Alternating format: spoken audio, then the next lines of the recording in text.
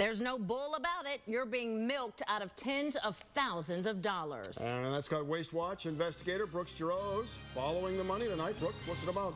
Well, it's bucks for bulls. That's actually a cash cow. But the most surprising part may be where it's being used. It may look and smell like your average farm. But this one you're paying for. Because this one's at a prison. I've been locked up for 5 years. Just a few hundred feet from their cells, inmates like Charles Warren I had an aggravated robbery. That was my original charge. spend the morning at the London dairy farm, milking and cleaning. Coming to prison, He never thought he'd be caring for cows. it's not a good thing, but you have to make the best out of your situation. So that's what I've done. We may not be putting farmers on the street. We're teaching guys to work. And while the inmates do the dirty work, there's a more scientific operation happening here. It's locked away and comes inside this cold canister. We got several different bulls in each canister, so they got numbers and their names on top, and I got to find the right one. Not the entire animal, And pull it out and thaw it out. but straws of bull semen. Believe it or not, $150,000 of your money was just approved to artificially inseminate hundreds of cows in the state prison system. Just this year, well over $15,000 has already been spent at this farm to keep these cows pregnant. 150,000 is a big number. That is 2 years worth divided amongst 5 dairies. And once you break that down, it's industry standard. Staff members are trained on breeding to save some cash. Still, this process and each service costs about $23. Spend $20 on a straw semen, you get a calf on the ground that's worth $150. There's no guarantees, but farmers say by the second or third try, And she is pregnant. the other cows are milked daily.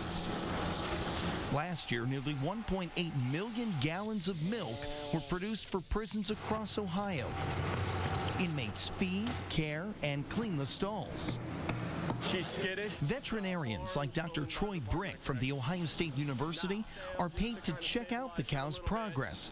But not all news is good news. This is one of those, I'm going to say, rechecker. Brick educates students, inmates, and staff here, and it's all hands-on. What I do now, I love. I get to teach and I get to practice. I've become quite the cowboy. Since I've been out here, I can say that. It's been happening for decades at this farm, saving the state thousands for meat and milk to feed prisoners. It starts with $150,000 for those precious straws of semen. It's a pretty common thing, really, across the nation. Housed behind the razor wire, from the canister to the cow to calf conception. It's the circle of life. After this, I don't want to see a cow. Now, the inmates have to reach a certain security level before they can work on the farm, and many times it's not by choice. They're forced to do the work. Sure, as will happen in prison. Right, But that's right. you went out to actually, I think, probably to look and see if money was being wasted here and found out that this was making some money. How much? Right. Well, we saw that the State Controlling Board approved that $150,000 for bull semen. We Yes. thought, what's going on here? A lot of money, yeah. And we found out that there are several $100,000 that are being saved because all of the meat, all of the milk, everything is being put right back into the prison system, and that's what the inmates eat, and that's what the inmates drink. So it's really a savings to all of us. I wonder if the ones who are out there on the farm working it, if they maybe don't want to eat it or drink the milk. Sure, I yeah. just wonder, you know, if you're a part of the process. Well, the interesting thing is that semen is actually, they use traits and genes and kind of manipulate that so you get the best quality cow, believe it or not. Those cows look terrific. Get the They best really of look the like best. they They were do. very well cared for. Wow. And while the inmates probably don't enjoy doing the work, it gives them that work ethic, and they hope that they will then go out and make a difference in their life. Absolutely, absolutely. So how many states do this? You know, I know there are some neighboring states that actually have farms. I am not sure whether or not they do the artificial insemination, but as you heard there, it is kind of becoming a standard thing in that industry, in farming. Interesting. All right. Well, thank you, Brooks. You're welcome. Brooks, interesting. Thank you. If you have a